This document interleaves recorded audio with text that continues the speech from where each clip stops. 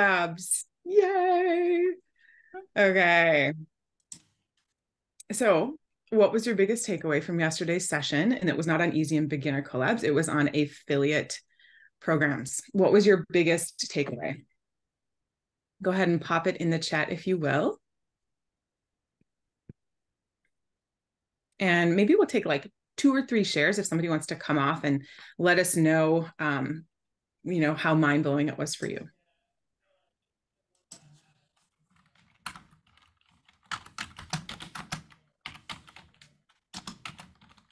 Don't be shy.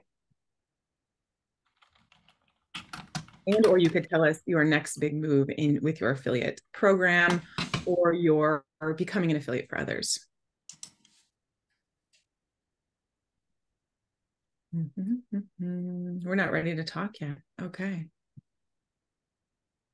Meg, what are you seeing in the chat? Anything super exciting? Courtney, was that an invitation?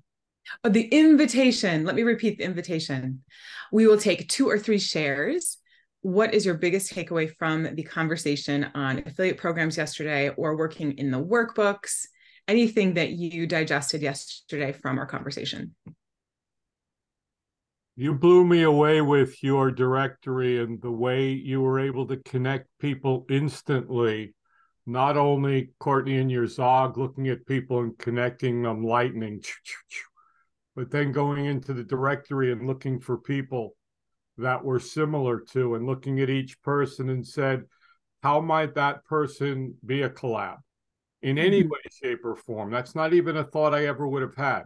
So you created the thought, you showed me how to do it, you gave me the tool to do it so I could go do it. And then like some really cool people who are doing really cool things that I love and I think could be a part of, or my clients could use theirs. So all of a sudden, this whole world that didn't exist now exists because of what the two of you did. So that was kind of a little takeaway. So thank you.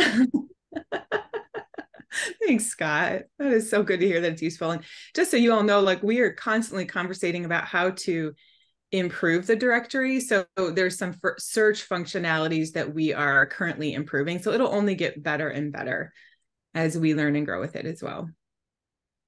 Another share?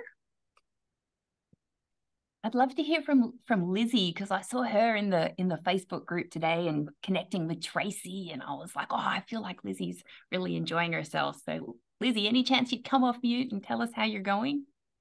Sure, absolutely. So just a little backstory. I've been following Meg for years, and she actually emailed the other day and was like, you keep buying things from me, but I feel like I'm not helping you do things but I am. Like, I just love Meg. And so I'm a connector, and I'm also a wanderer who does all kinds of little things. And so having the permission, the first day, Tracy said something that was basically like, do the things, do all the things, because we're always told to fit in these boxes, right? And everyone this week has had a moment where, even in the asynchronous trainings, where they're like, yeah, I don't do that, even though they tell you to have a guarantee, or they tell you to do one product, and every one of them has had this moment where they're like, yeah, I don't do that part. I know that's what the book says, but I don't follow the book. And so having permission to just exist, and connect with people and figure it out from there. Like, I have been part of Collaboration Station since it started. And there's always a fear, like, oh my gosh, these people have it all together. But every one of them has been like, I started simple. I made all the mistakes. I was afraid for 7 bajillion years before I did anything.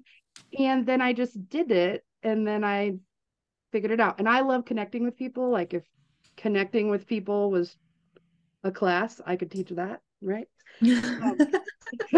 Consider doing it. Right. So we're always looking for interesting master classes, Lizzie. Feel free to come in and run one. Make little friends. I'll be like a brownie scout. So yeah, no, this has really connected all of the pieces of all the things I've ever done with Meg ever in the history of the world in a really important way by taking out all the excuses. We're all doing things that maybe fit together in weird ways that we never thought about. And doesn't matter if you've been in business for 13 years and are just now collaborating. Like, and identifying that we probably all have collaborated in other ways before, and all of those things are powerful. And this has just been a great week. Yeah. And I won a prize. Like, what else is there to say? Yeah. Yeah. Oh, that was delightful. Thank you. Thanks, Lizzie. And you and I should collab, because I would like to just make my perma career let's just connect. All right. Are we ready to dive in? Unless somebody really is ready to share again. Okay, let's dive in. Okay, so I expanded our definition thanks to Scott. Okay, but if anyone who doesn't know, Scott is a master at messaging, but it's more than that. He's a master at truth telling and whole finding. This is my version of you, Scott, right now. So truth telling, whole finding, and pushing you towards your gifts in the kindest, most gentle way, with true sincerity. So if you have a chance, hang out with Scott.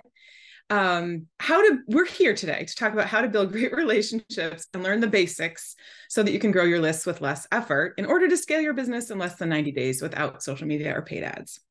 I improved that one a little bit, Scott, and I have more to go, but we're getting there. Okay. So what we've done so far, the collab ascension model. So now we know sort of where you are on those 4 stages. My guess is that by now that might have even shifted for some of you, and yay if it has. We talked about the 5 most popular collab strategies. You're in for a treat tomorrow, because Meg's going to kind of go back into that a little bit, but focus on the ones that have been successful for her. So you're going to hear her journey. We talked about easy and beginner collabs. So that's, if you have nothing to start with, what you can do to start connecting with other business owners today to make the business world a less lonely place. We also talked about affiliate jumpstarting, both becoming an affiliate and starting your own affiliate program. And today we're going to talk about content best practices for your business and for collabs.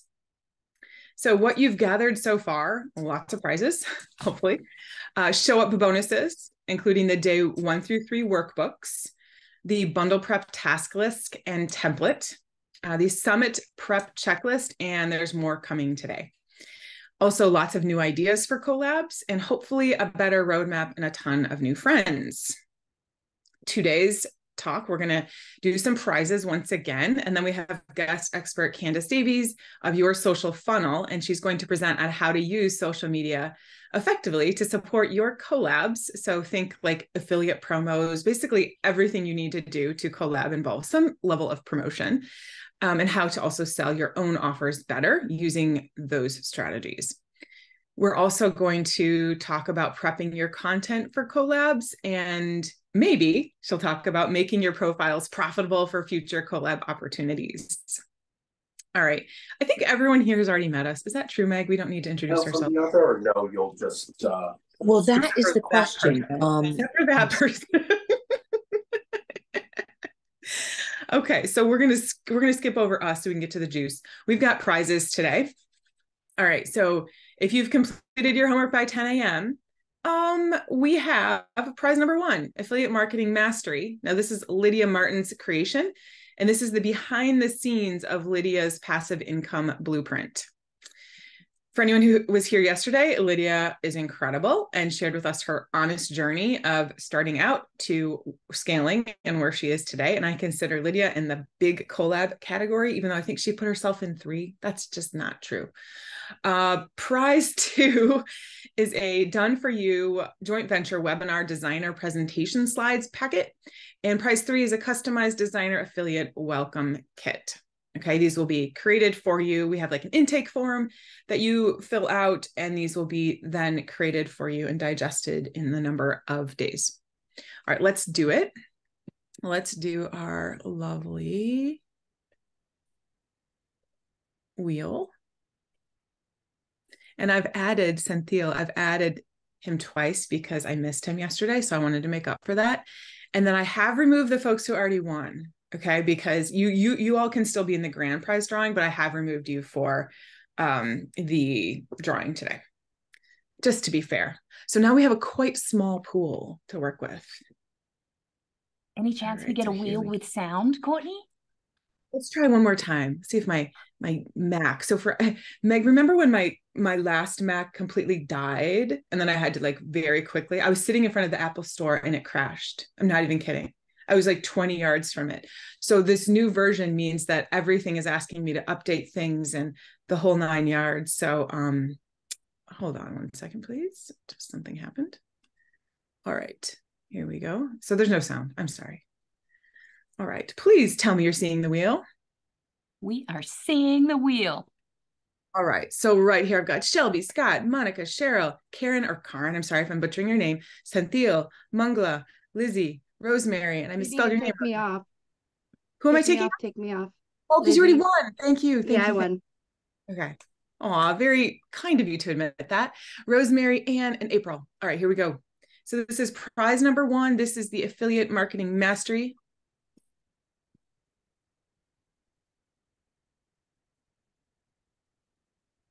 Yay, Karen, what do you think? Does anyone know how to pronounce that name? Karen, I know it's Karen. You know it's Karen? Okay, good. Well, I kind of assumed, but you never know. Okay, I'm removing you, Karen. So that's super exciting. You're going to love that. Let's go to next person. All right, so this is for the joint webinar designer presentation slides.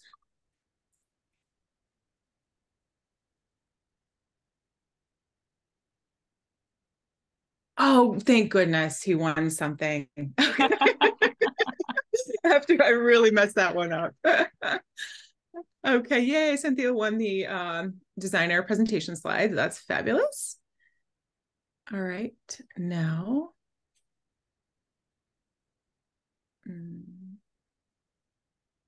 Okay, so I'm gonna, Meg, technical question. Do I leave his name? Because he won, I take it out, yeah? I think take it out. Okay. All right, just to be fair. Okay, we want the maximum people to get something out of this. All right, last one, customized designer affiliate welcome kit. Shelby, woohoo! I forgot to write the names down. I had one job to do. Oh God. Okay, Karen was the first. Karen was the first. Cynthia was the second. Okay. And Shelby is the third. Okay, got it. Okay, y'all. Great. Thank you for participating in that. All right, and oops. Presentation skills 101. All right. Remember this handy dandy. So what do all of these have in common on the collab ascension model? What do all of these stages have in common? I thought a lot about this, right? Because I'm like, how can I connect to this conversation today? What they all have in common is visibility offers, partnering, going big. They all will require promotions and cross promotions, okay, which we know equals a lot of content. So if you're not doing it the right way, you'll likely feel like this, which is why we're bringing in Candace today. Candace Davies is the founder of Your Social Funnel. And Candace helps coaches, creators, consultants to build a profitable online business through social platforms. Candace has a program called Profitable Profiles program, and I've been a part of it so far, and it's incredible. Candace is also an Instagram queen. So back in the day, let's see, what was that, even a year and a half ago, Candace, I was trying to figure out Instagram. You know, you think for my age, I don't know, Meg, you too, like we're seeing people dance on Instagram and TikTok and all of this. And I'm like, okay, I got to figure this out. Like, how do I do this in a way that's meant for me? Well, I found out that Candace was the Insta queen, and I'm like, Candace, I need your help. And I was a part of a beta program that Candace was running at the time. It was absolutely phenomenal. I got my Instagram going. I then ended up like, I didn't have enough I needed to stay with her basically and just get like a year more of hand holding because I'm that bad at it. And I didn't, but she went on to do amazing things with it and is helping a ton of people. Also from South Africa and mom of 3, correct, Candace? Do I have that number correct? I think so. All right. Yeah, so that's right. Okay, good. Well, we're going to let you take it away now. So please, please, please come on out. And here's Candace Davies. Thank you. Hi, everyone. Thanks for having me. I'm so excited to be invited. I read all these like nice things about me and I was like, oh my God, Meg's telling everyone I'm so funny. What happens if I'm not funny? And Courtney's saying all these, like, I'm the Instagram queen, and they're all going to go look at my Instagram and be like, she doesn't even have a lot of followers. Okay, but I've been so busy making content for everybody else. You know how it goes. We like neglect ourselves. But anyway,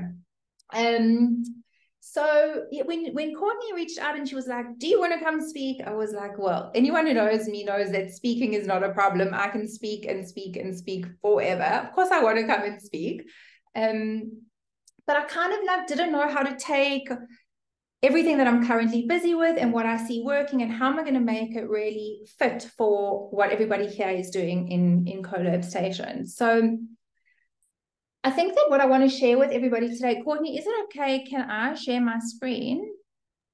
Yeah, you should be able to. And there we go. Okay, so let's bring this across over here. And let's see here. Okay, let's see over here.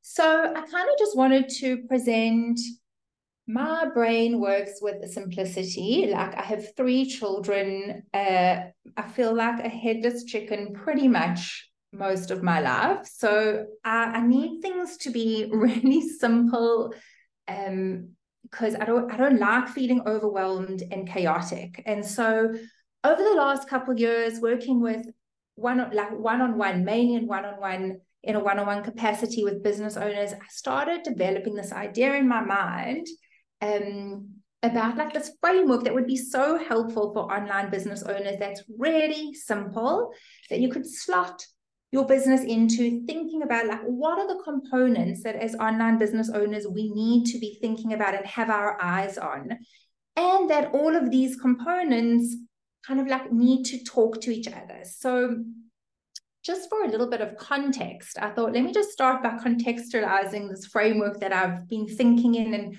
if it's helpful for you, that's amazing. If not, take it or leave it.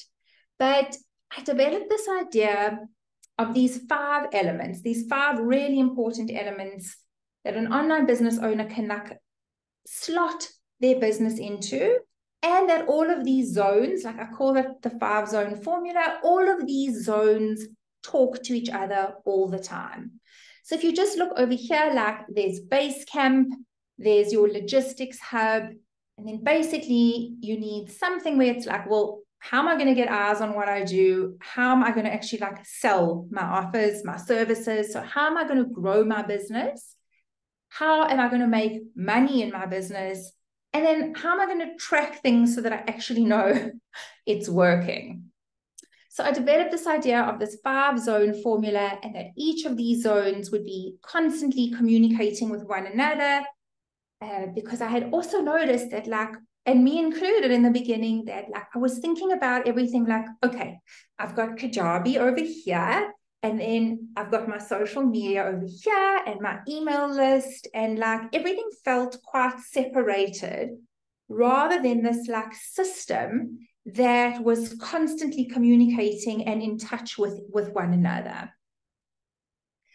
And then I thought, okay, so like what's at the heart of our businesses? And so, I did Meg and Kimmy's Heart-Centered Apprentice, and everybody's so passionate. All the business owners that I've come into contact with are so passionate about what they do, and like they really feel this is their purpose. They want to help and serve people, and that is so amazing. So like at the heart of our businesses, there's passion and purpose, but there's also profit, right? Because again, just like reflecting on my own experience, I was sometimes blinded by my own passion. Like I had this idea and I was so convinced it was going to work, and I just wanted to help people.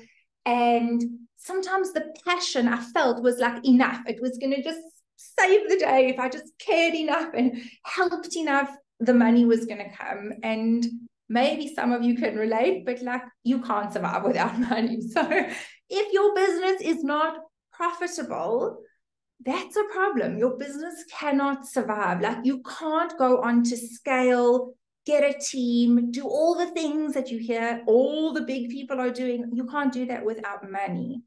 And so I kept coming back to these 5 zones, and that at the heart of it, of course, there's passion and purpose, but I wanted to help my clients just train their brains to start thinking like, okay, that's great. I know you love what you do, but like, are you making money? Like, is this offer working? Like, are you profitable? Okay, so that's kind of a bit of context where this idea came from. And you might be thinking, okay, that's great, but like, let's just get on to it. Tell me how to make social media content.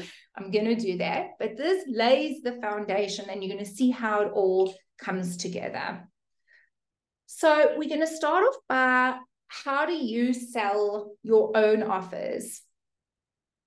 And the zones that we talk about when it comes to thinking about your own offers, products, and services is the first zone, which is Basecamp, and the third zone, which is, what is my growth strategy? Okay, and we're going to go into that just a little bit here.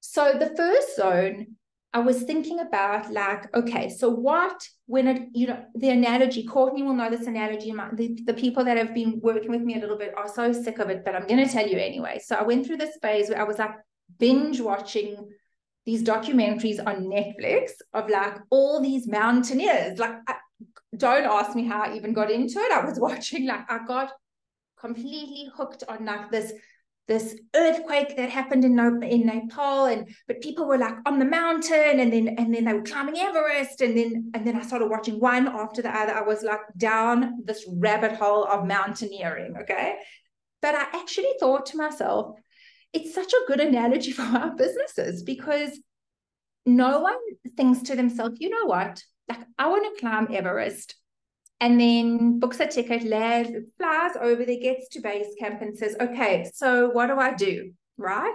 We have to do like a little bit of training. You've got to make sure that you're fit enough, you've kitted yourself out with the gear you're going to need to do this climb.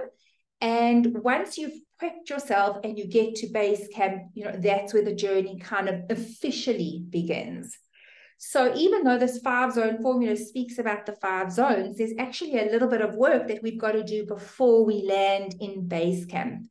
But essentially, base camp is where I like to think about, like, who is your niche? And I know, like, I love what Lizzie was saying, because Lizzie, I'm going to say it as well. Like, I know lots of people say, you must niche down so much that you're just speaking to one person with one, but I don't do that. Okay, so I don't do that. I'm like, all right, I know I can't be speaking to everybody, but I am going to be speaking to like a broad group of people. Okay, so I'm not going to like niche down to its very finest subset just yet. I just need an idea of like, who am I talking to? So I'm talking to online business owners who are wanting to monetize their social platforms. They want to make sales through their social platforms. Maybe they're doing it already and they want to do it more, or maybe they're struggling and they're not able to yet convert. But it's something about social media, social marketing, and online business owners, and there's like a want or a struggle there. That's kind of who I'm talking to. That's my niche in its broadest terms. And then I thought about, okay, so I live in Africa. If anyone's ever been to Africa, Meg was with us recently. We went on safari. We speak about, you see the big 5, right? So like these 5 animals that are like the big 5, then you know you've like had a successful safari. But I was thinking in our niches terms, like, what is our niches or your audience's big 5? Okay, in other words, what are the 5 top complaints, challenges, pain points, problem areas, right? The top 5. Okay, now I know everyone's like, but they're more than 5. Like, no, I know. We're just starting off here. So just start with the top 5, okay, and write them down. What are those top 5 problems that your niche in the broadest terms is going to be having a problem with? Okay. And then what you're going to do is you're going to take the big 5, and you're gonna write down in their words, how are they describing those problems? Okay, because a lot of the time, again, like, I'll be scrolling on Instagram and I'll see a piece of content. If there are any yoga teachers in the house, you'll definitely know what I'm talking about, because I've seen this post like all over the place, and it says like, is your nervous system overstimulated? Watch this, you know, or read this. And I'm like, scroll past, because I come home at the end of the day and I'll say things to my husband like, oh my God, I'm like so frazzled, and the kids are being too loud, and I just want to lock myself in a room and be quiet. And like, I feel like everything's too much. The music is too much. The lights outside, like there's too much advertising. It's just like too much, right?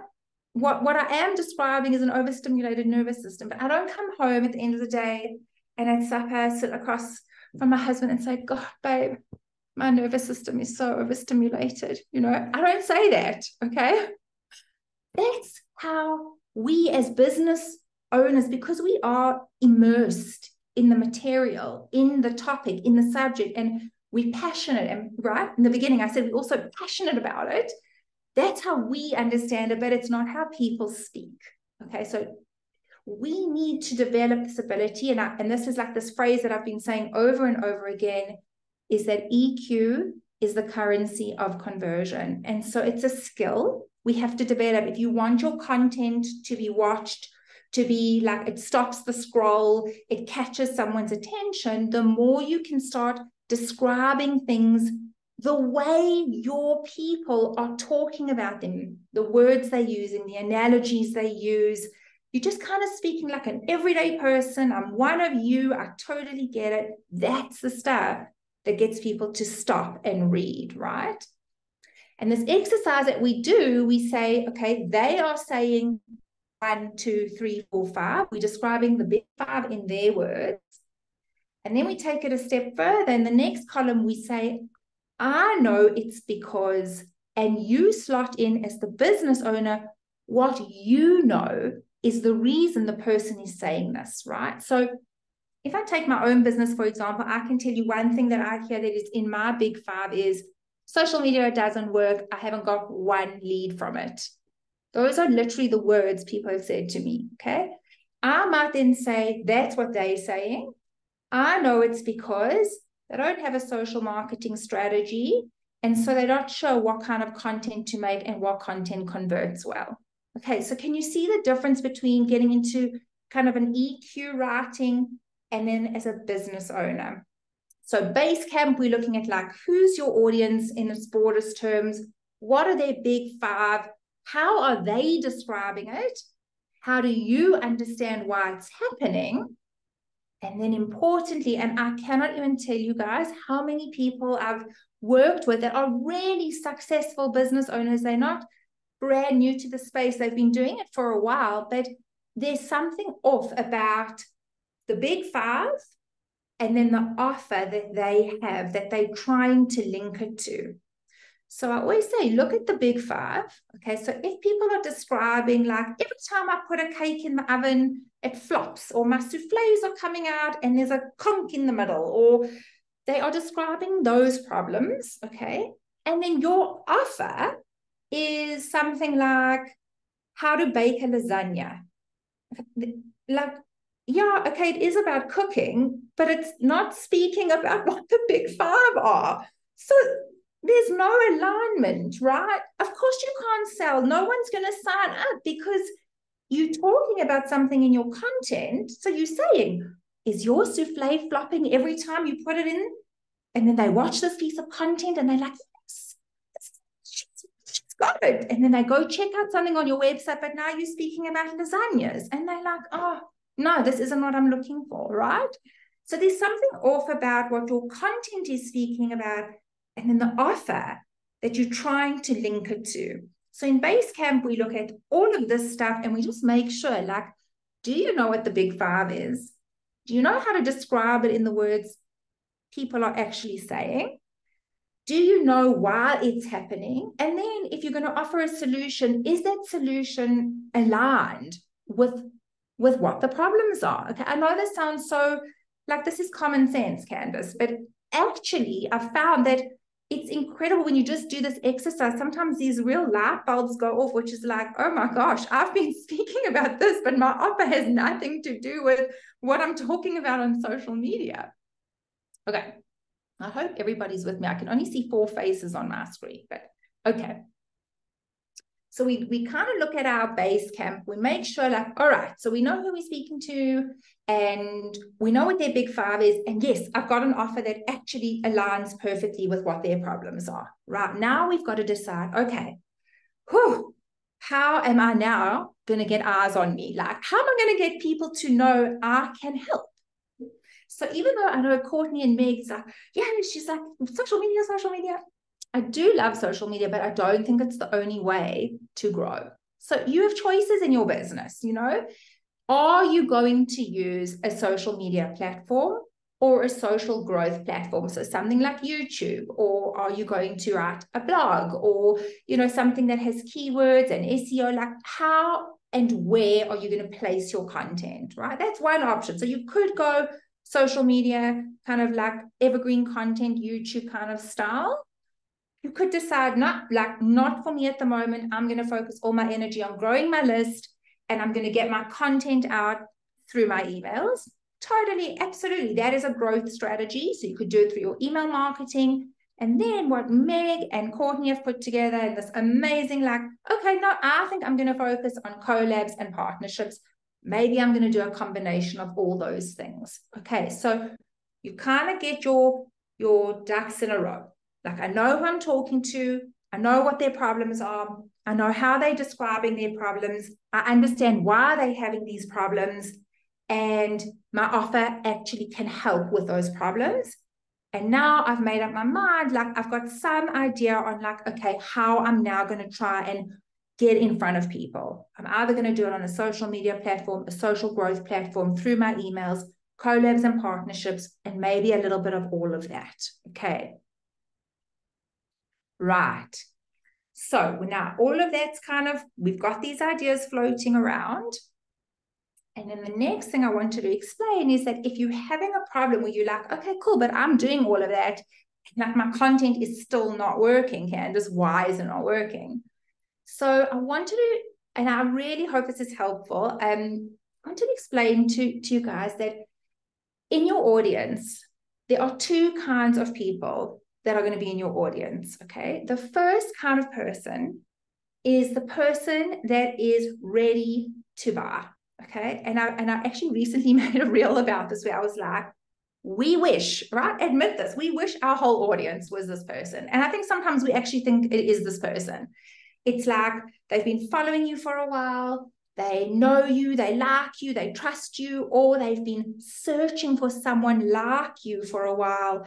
Maybe you've run some paid ads and so your profile's popped up, or someone's recommended you. Oh my God, have you heard about Meg? Oh my God. So I go check out Meg and I'm like, yes, this is the person I've been looking for, but didn't know how to find, right? They are the people that are ready to buy, okay? It's 2 to 3% of the audience, okay? So either 97 to 98% are people that are not really sure if you're the person they want to buy from, or if they want to buy, or if they're ready to buy, okay? And I feel like if you just look at what's happening even over the last year, you know, when Courtney did my Instagram course a year ago and Meg was joking in her email that, yeah, she made me lip sync. True, that is the truth. I did. But it's evolving. Content is evolving, and the way people are using platforms are evolving all the time. And so is our audience. And so I feel like what is happening now is our audience is really actually what they've wisened up. Like, people are willing to invest a bit of time and effort into sussing out what their options are. Like, before they're going to enroll in a course, they're looking around. They know a little bit. They've probably done some research. So they kind of not impulsive buyers, right? In COVID, everyone was like, I don't know about you guys, I like amassed a digital collection of courses that, like, I don't even think I've made my way through even a quarter of them, right?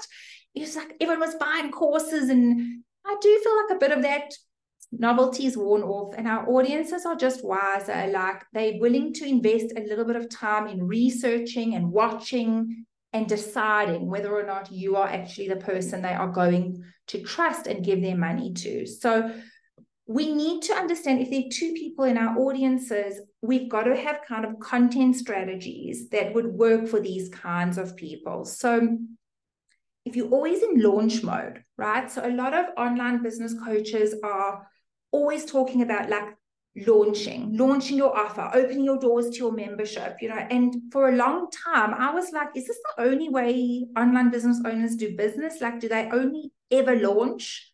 Or like, how do they make enough money for the rest of the year if they're only opening their doors like twice a year? And then, oh my God, do the maths on that. Like, how much money do you have to make to take you through? It just like blew my mind. And so actually, I don't think it's sustainable for small business owners to only have a launch campaign for their businesses, right? You have to have some kind of offer that you are constantly pushing content towards that is nurturing the person that is not yet convinced, either about you, like they don't really know you well enough to know that you are the one, or they're not convinced about your offer, or they're just kind of watching and lurking a bit. So we need to have content that attracts and grows our audience and develops awareness. Now, when I say awareness, a lot of people think I mean like problem awareness. I mean, there is an element of that where if you go into that whole buyer's journey where people know they've got a problem or they don't know they've got a problem. But I mean more like teaching people about you, like your way of thinking, your methods, your techniques, your personality, making them aware of what's in your program, how you frame things, how you help, right? So you kind of taking down the barrier to entry, which is, I don't really know what I'm actually buying, you know, like, okay, she's constantly posting all the social proof and people say she's amazing and da, da, da, but like, I don't actually know much about the course. Like what am I getting into?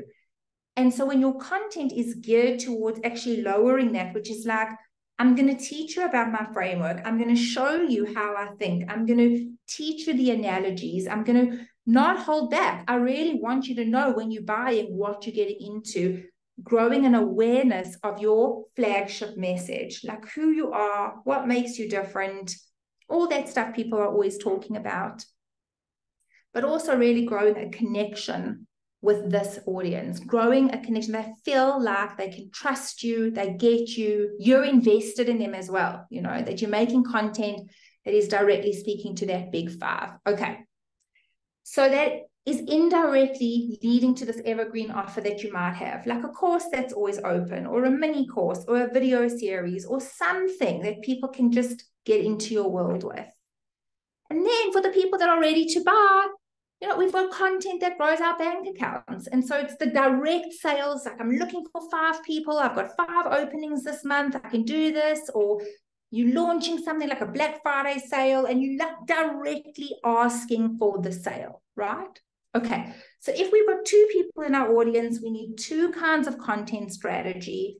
And if we're making content that is in that EQ is the conversion, the currency of conversion, you are speaking to those problems in their words, your content has got a really good chance of being watched, viewed, shared. You're going to get messages around like when does this, you know, how can I get in? How can I work with you? It's going to convert. Okay. If owned out, come back, right? Come back. We're nearly there, because now we're going to talk about how then do you sell other people's offers, right? Because guys, the truth is I really do find if you're struggling to sell your own offers, if you don't understand what your audience is struggling with, where they're battling, how to get them engaging with content that's going to help them, how on earth are you going to sell someone else's offer? Okay, so I think a great place to start is by practicing with your own content. Now, if we're speaking about selling someone else's offer, right? So we've got Basecamp. We have to know our audience. We have to know what our audience is struggling with. Why? Because you're going to be promoting someone else's offer to your audience. Okay, so you have to understand, number one, is there an alignment with the person whose offer you're actually trying to promote to your audience, right? So you've got to know your Basecamp. You've got to know your growth strategy. Where are you putting the content out? And then thinking about things like affiliate partnerships and collabs, okay, would be something that falls under your revenue strategy. Like, how am I going to make money in my business? Okay, of course, remember, I never ever want to sound like it's just about the money, because at the heart of this, there's also the passion and the purpose, which is, if I know my audience is struggling in an area, I want to bring someone in that can help them there, right? It's not just about making money. It's about, does this fit in my customer journey? So what I would suggest is you go and you look at your big five. What is my audience's big five? Okay. And what is my offer? Is there alignment with that? And then what you're going to do, and I know Courtney loves this because she talks to me all the time about this. You're going to map out that customer journey, right? You're going to think about your person like, okay, so they're struggling with this. What would be the first thing that they would need to do? What would be the next thing they would need to do? So you're going to literally map out, like, what does this look like for this person? If they were coming into your world, if they were learning, where would they start? Where would be a good place to start? And when they finish that and they've solved one of the big five, does another problem pop up? And if another problem pops up, do you have an offer for that problem? And if not, do you know someone? Have you connected with someone who does have an offer that could help? So the first thing I do is I look at what is my big five, my audience's big five, and what is my offer? And then I map out the customer journey, right? I then think to myself, well, you know, at this point, we're talking about zone 2. We're speaking about logistics. We're speaking about things like branding. We're speaking about things like platform choice, email provider. We're speaking about all this stuff. Do I have anything in my collection of digital products that I could add on that would be really helpful for my people? And if I do, great, I'm going to add that in over here because I actually have something that can help. But if I don't, right, now I can start thinking, for my person, my audience, in their customer journey, if I don't have something to help them, is there someone I could reach out to and say, you know what, like Gail, you've got this brilliant mini course on how to help people discover who is their audience, who's their niche, and what's their pain point, right? My people are really struggling with this. What about if we offered your AI course here as like something that could help them, right? Because that would make sense for my customer. That would make sense for my client. Do I have an affiliate that I could say, you know what? You've got here, now we're in zone 2, we're speaking about logistics, and this person's like, yes, I'm in, I want to do Kajabi. Do you know anyone that can teach me how to use Kajabi? Well, yes, I do. Her name is Meg Burridge. Here we go. You can go get hold of her. She's got this whole hero collective that teaches you from A to Z. And I said, it is an aligned affiliation, right? Because I find that a lot of the time, if you're going to be promoting other people's stuff to your audience, we have to think about if there is an alignment for where your people are and whether or not this offer actually makes sense for them. So guys, that would be my tip. Like Courtney was saying, can I speak a little bit to, well, now you've got to create all this content, you know. Again, I think that if you are following this idea of, well, there are 2 people in my audience, okay? And so my one strategy is knowing that the majority of my audience isn't really sure yet. They're not ready to buy it. And so the majority of my work is always this ongoing content, right? So if I'm always speaking about my 5-zone formula and I'm always speaking about recurring themes, it's not going to be out of the blue if like Meg is suddenly promoting, she's opening doors to something. And I mention, guys, you know, I'm always telling you about Kajabi and how much I love Kajabi and it's the best platform, XYZ. And I have a friend of mine who's actually at the moment opening doors into her course. So the content, you know, it doesn't feel for me like a lot of work if I've been intentional about who my affiliates are, because I'm already doing the work. It's already like almost built into my content strategy. So if a course creator doesn't provide or an online business owner who I'm an affiliate for doesn't provide swipe files and graphics and all of that kind of stuff, I could go do it myself, create my own graphics. But I could also, if it's feeling organic and it's built into my customer journey, it doesn't feel like a lot of work for me personally, if I'm talking about it all the time anyway. So I do think when it comes to affiliates, the thing that I would think very carefully about and collabs is, does it make sense for your people? Like knowing who your niche is in its broadest terms, knowing what the big five are, knowing what your offer can help with, and knowing what your offer cannot help with, and then finding partnerships that slot into that, like just like a puzzle piece. You know, it's like, I don't want to go sit and now start building out templates, but I do know someone who does do that, and it would be a great value add for my course here. So when it comes to affiliations and then selling other people's stuff, I do feel like a lot of the groundwork for me personally is, have I been able to sell my own stuff? Have I got a strategy where I'm always talking? And again, guys, it doesn't have to be social media. This could be done through your email list. You know, you could be nurturing through an email list all the time. So wherever it is that you're growing, if you've been nurturing and growing your people, when it comes time for your affiliates to launch or release things, it should feel like a puzzle piece just fitting in, not like you've now randomly popped up into someone's inbox telling them about someone else who's selling something because you're an affiliate for them, but you haven't actually been in touch with your community or your audience. So I don't know if that is helpful at all, but when it comes to content that converts, if I could just sum it up, it really is for me about understanding how to speak the language that my people speak, how to show up in the best way that I can for them. And then when I'm thinking about affiliates, thinking about with intention, about like whether or not this really makes sense for a partnership, so that I don't feel funny when I'm trying to promote it, because I really do feel like it is an absolute missing piece of their customer journey and one that my offer doesn't fill. You're amazing, Candice. Question for you. The customer journey that you map out, do you map that out for each of the 5 problems? Like a separate customer journey depending on what their problem is? So Meg, when I speak about the big 5, right, that big 5 is usually that there is an offer, like a program, a coaching, a membership that would speak to those big 5. Could you have, if you had just several offers and several big 5 problems, that would each be its own journey, right? Correct.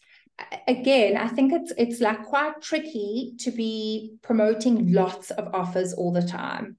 So like, I'm a big fan, I know not everybody does this, but I'm a big fan of like having some kind of model where it would be like, this is the course that I offer as like the entry. And then from here, what would make sense? What would be the next step for someone to take? Okay, so that would be like more like maybe like a mastermind kind of thing. And then from there, it would go into like one-on-one coaching, so that I'm working with predominantly like 3 products. Like, I'm not working with an arsenal of like 20 things that I'm trying to promote. So if you've got a lot of products and you are trying to promote a lot of offers and they have different problems, it becomes really tricky and confusing for your audience as well. Would your preference be to be like to just promote the entry level course, and then things like the mastermind and the coaching that's sold to them off of social media, once they're already in your beginner program? I think that is a really good question. And I think it just depends on like whether or not, is it in your mind that someone has to have gone through almost that foundational course before they can get into the mastermind. Like lots of business owners have that model, which is like only from that place can you actually be invited into the next phase. So they don't advertise that next phase. I do think you can promote more than one offer. I'm not saying that you can't do that. I'm saying that initially, if you're having problems promoting, creating content, converting that content, just focus on one offer. So create content on the big 5 that one offer speaks to, get really good at that. And then once you start generating things like social proof, and you can have kind of, lots of testimonials, and you feel really solid, and you on your way, then you might be already planning out, well, gosh, now I've solved these problems, but I'm actually seeing like a whole new set of problems are popping up. Oh, you know what? I've had an idea. Maybe I'm going to do a beta for like this next step. And then you could switch into kind of promoting that as well. But for me at the moment, it's like one set of problems with one offer.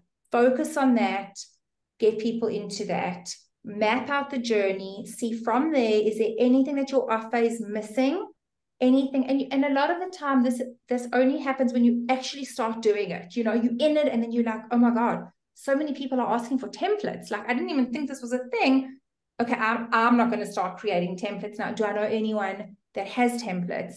Anyone that I actually also personally like align with on a value and principle level, that I actually would like be proud to be an affiliate for? Yes, I do. Great. I'm going to approach her and say, I've got so many people in my course asking for XYZ.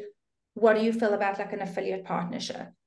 So I do feel like I like simplicity, Meg. I like things to be simple and like not chaotic. So I do always advise, keep it simple in the beginning. We all often think, oh, well, if there's a need for that, I'll just go build that out. No. Just find an affiliate, find someone who's already built it, and is really good at it. And then just focus on delivering your course and promoting your course, converting the content. So, I know, I was like, well, maybe I should. No. I'm not building anything new. Wise words, Candace. Wise words. Yeah. So, Candace, what I'm hearing from this, and this is like how my brain works and gets super simplified or dumbed down, is that one should really know those 5 buckets and how it's serving their audience and their ideal customer. And from that place, go find potential collaborations, because that you're going to be promoting those collaborations and you want it to fit into your already existing content framework and methodology. Does that make sense?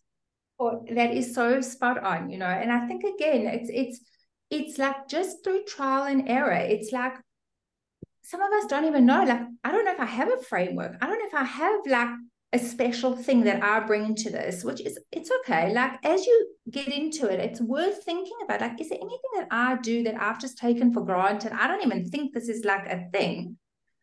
Getting to know, like, what is your position? What is your philosophy? How do you approach teaching your topic? How do you approach helping your people if you're a service provider? What is that framework?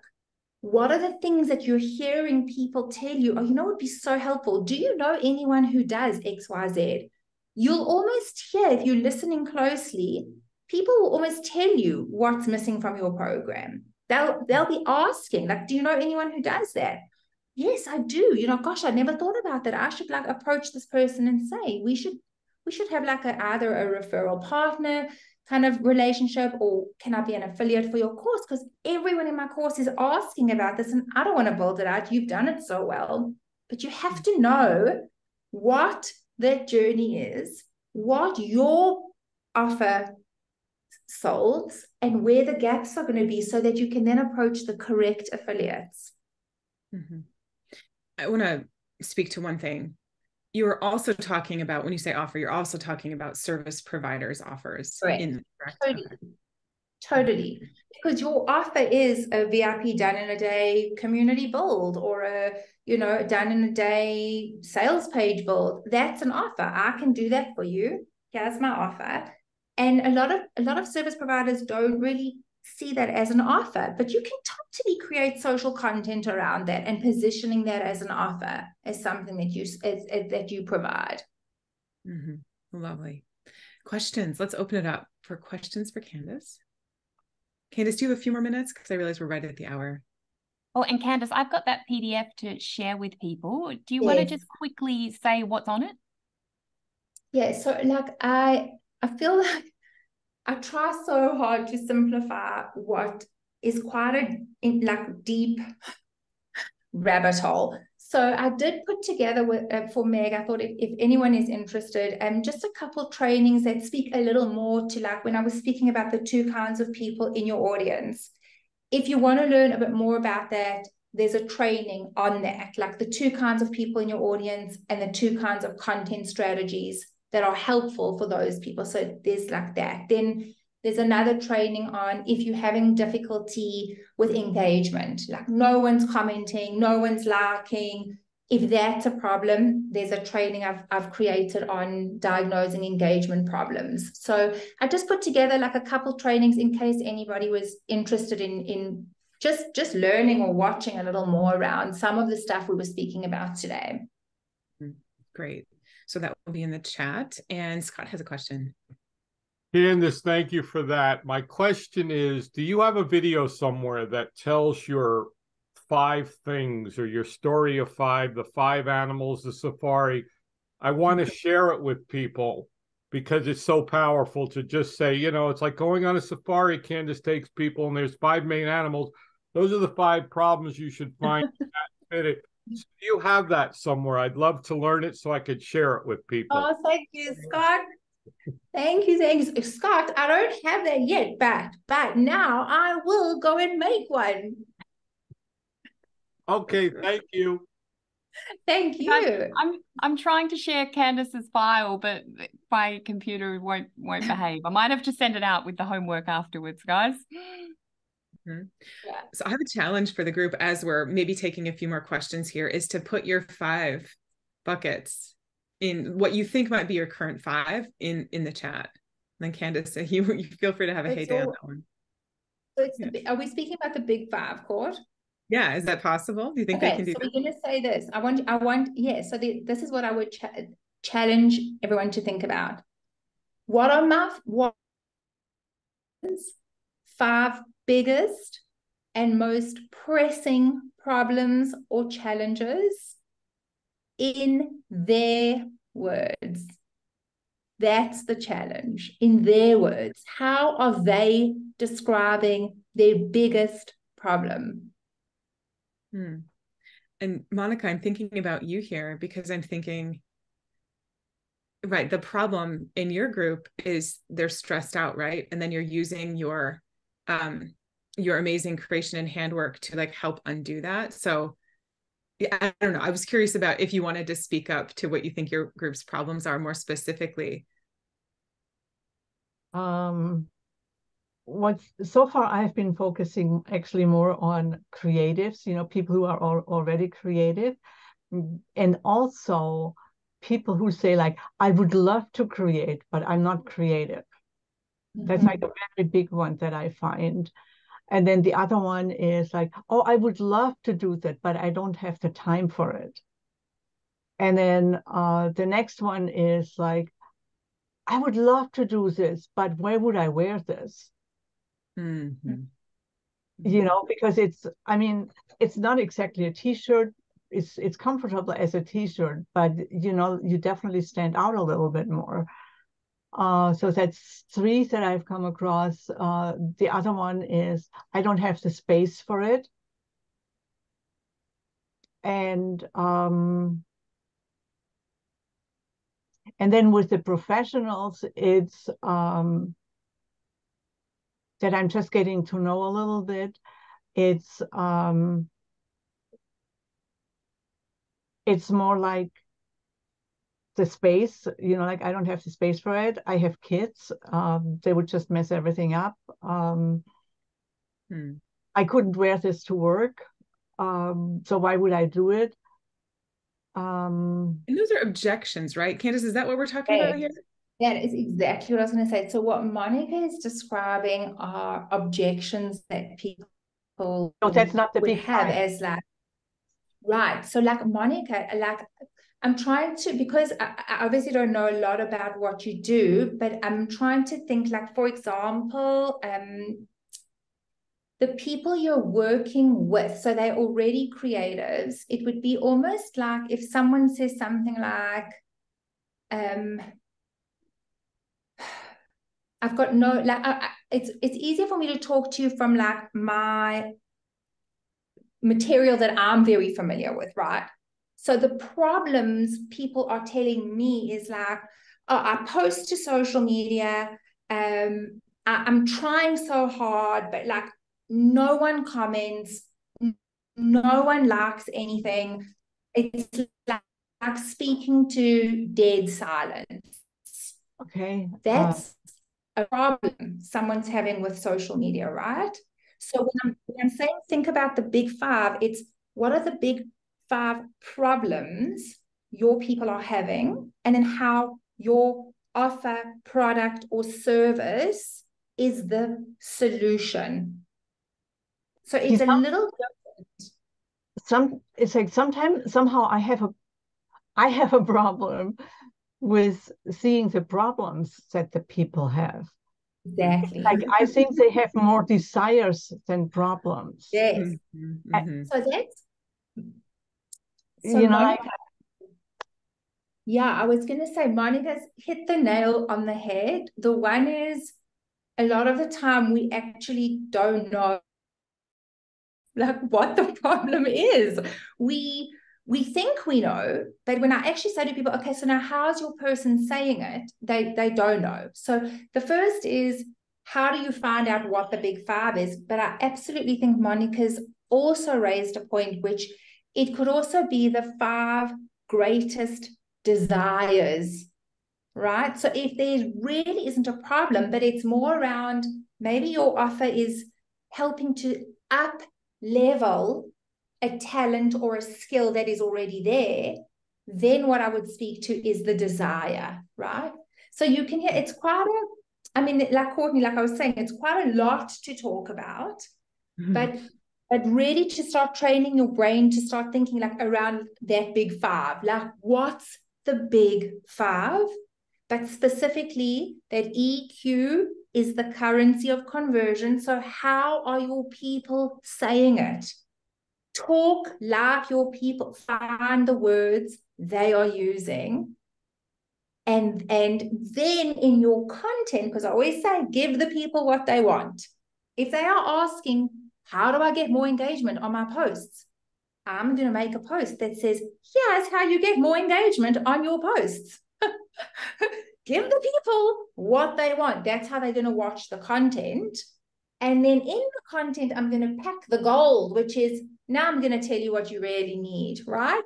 Because the truth is we have to play the game a little bit. Like if I'm going to start creating content around like, you know, here's how to make content convert 5% more than it already is or something. No one's going to stop and read that, okay? They're going to read the stuff that they want the answers to. But in the content, I might offer them something that I know they actually need.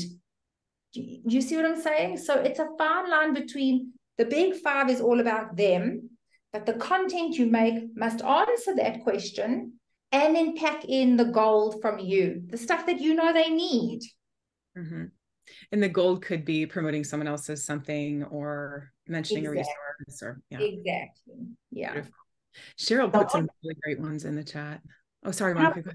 Put a problem then for my niche, which is teaching women how to use how to create basically hand-painted tops and happy jewelry in order to build inner joy and calm while they are creating.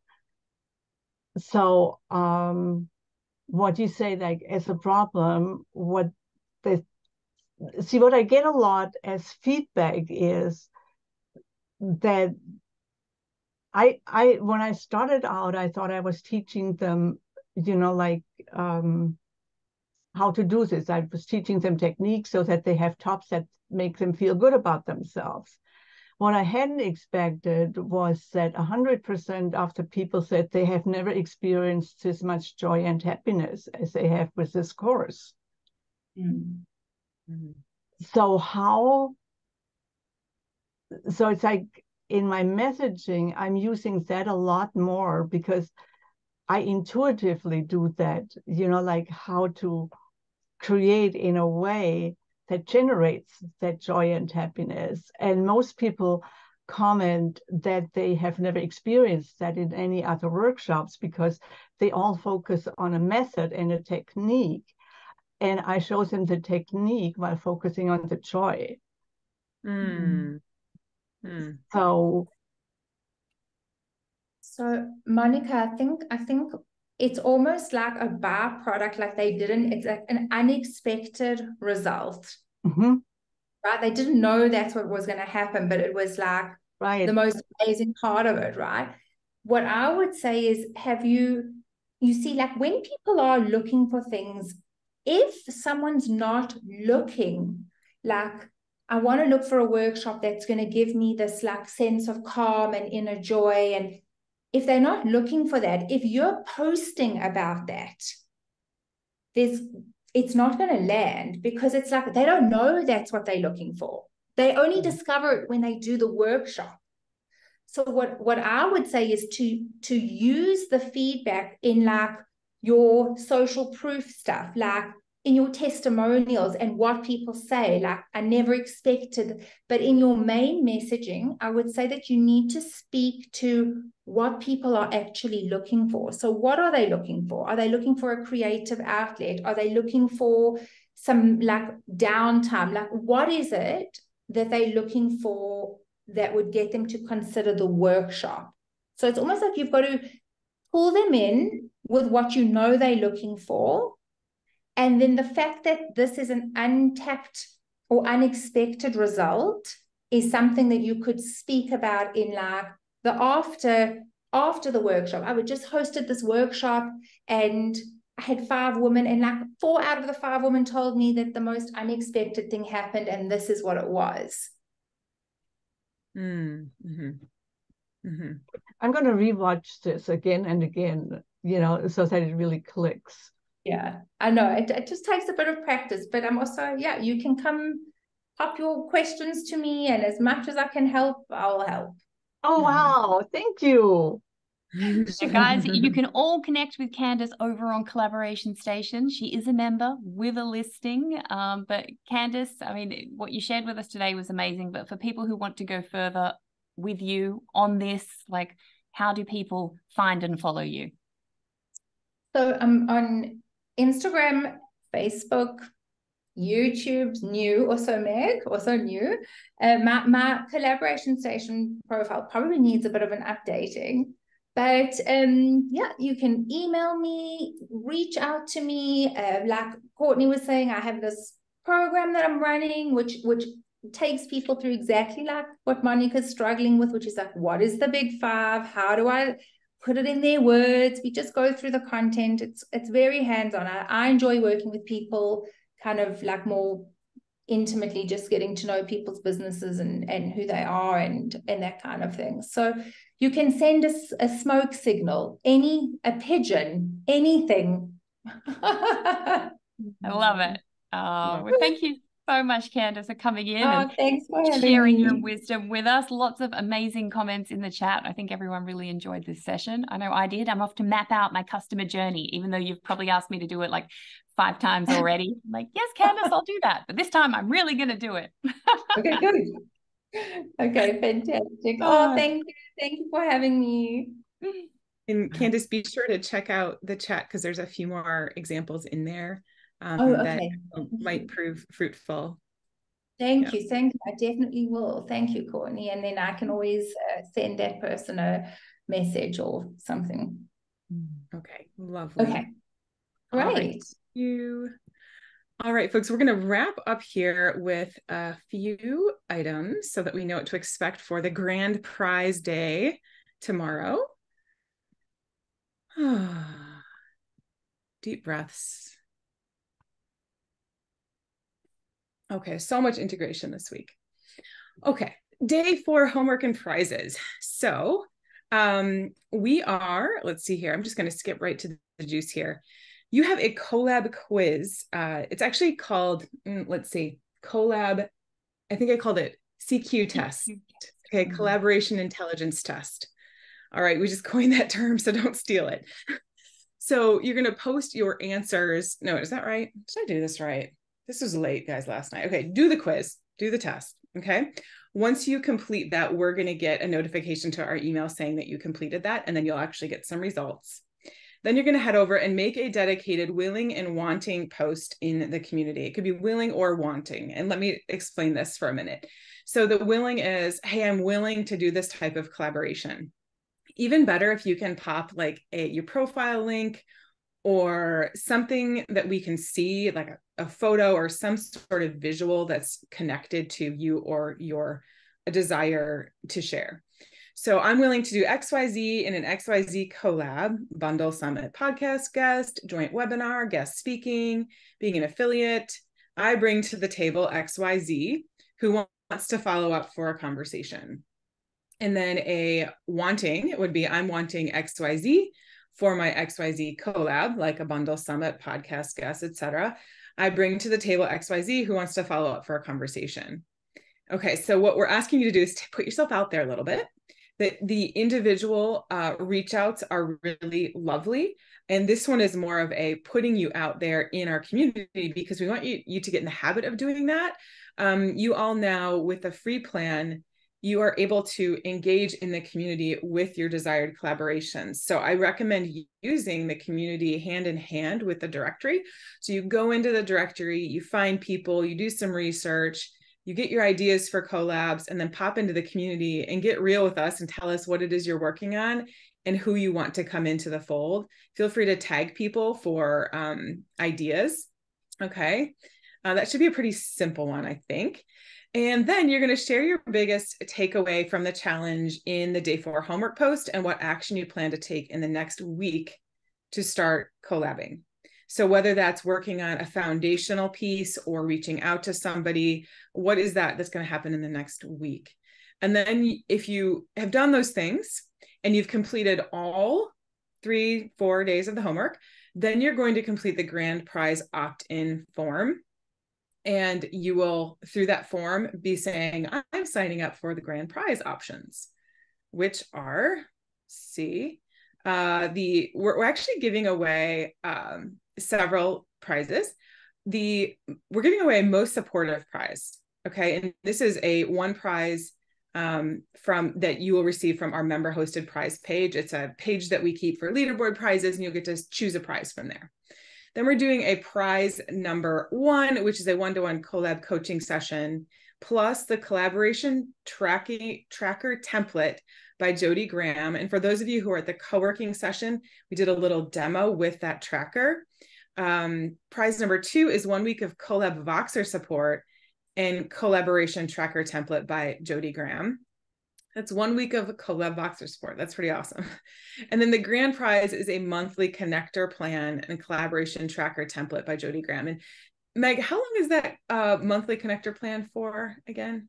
For a year. For a year? Oh. Wow, that's a big prize. Okay. So it's like Oprah, Courtney. You get a prize, and you get a prize, and you get a prize. That is so lovely. Okay, so I think it's worth it to do the homework for today and this week. What do you think? Okay, so in order to qualify, you have to have a directory listing. You need to complete the collab CQ test. You need to complete all homework assignments and keep note of the time here. It's actually 11:59 p.m. tonight Eastern. Okay, so that's tonight because we need time to organize it all for tomorrow and read the submissions and all of that. And then the drawing will take place tomorrow morning at 11 a.m. There was a question in the chat, Courtney, around when you say community, what does that mean? Guys, if we ask you to put a post in the community, that is the Facebook group. Right now, we've got some people in the Facebook group who are not Collaboration Station members, but after this challenge ends next week, those people who are not in Collaboration Station on at least a free plan, we will take those people out of the Facebook group. So that is usually a member-only Facebook group, but this week we've sort of broken all the rules. But if you do want to stay on with us inside of the community, the Collaboration Station community, in the Facebook group that we've been hanging out in this week, please make sure to get yourselves onto that free Jumpstart plan. Even better if you could put your Facebook profile in your Collaboration Station listing, because if you've got married name and maiden name, and we're it's going to take a lot of us working it out on a spreadsheet to work out like who's in Collaboration Station and who's in the community, and making sure that the right people get like thrown out. So if you could help us out with that would be awesome. Yes. And if you know of anyone who intends to stay in, be sure to ping them so that they can stay in, because they will have to find a different way in at a later date. Okay, so next is the Collab CQ test and the grand prize opt-in forms. I just wanted you to see what they look like, so you know what you're doing tonight. Okay, and then this is integration time today. So rather than having a coaching call after this, we want you to use this time to do the homework, do some integration, and get ready for day 5 tomorrow. Day 5, we have the wonderful Meg presenting, and Meg's going to share her collab and biz growth journey and talk about your roadmap and how Collaboration Station might be a part of that. And then we have a surprise live from one of our favorite guests this week, and she's going to hop over into the Facebook group / community AbraCollabra, and she'll be talking about ChatGPT to write sales copy for socials. So that's what we have to look forward to in day 5. And then I'm going to go home and cry because this will be over. Think how much sleep you'll be able to get after this, Courtney. Next week, you're going to feel like you're on holidays. Well, actually, it is a holiday here next week, which is funny, but I'm going to be traveling with my kids to Virginia for a field hockey tournament, like over Thanksgiving, like this torture, I love to watch them play, but it's like the worst time. But yeah, I kind of told my in-laws, I'm like, I'm going to arrive on Friday night and I'll see you later. I'm going to be sleeping for 3 days. Yeah. Oh. So any last questions before we pop off here?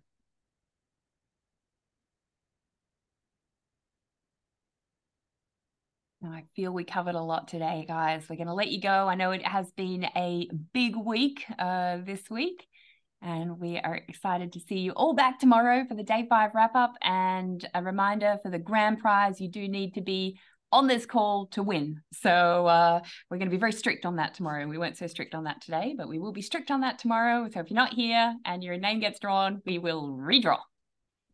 That is absolutely right. All right, guys. Cheryl's been getting up super early in New Zealand every day this week. Fingers crossed for you, Cheryl. Oh, Cheryl, I'm impressed. Luckily, your content's so good, it's just waking me right up. It's the perfect way to start the day. Yeah. And coffee. Coffee.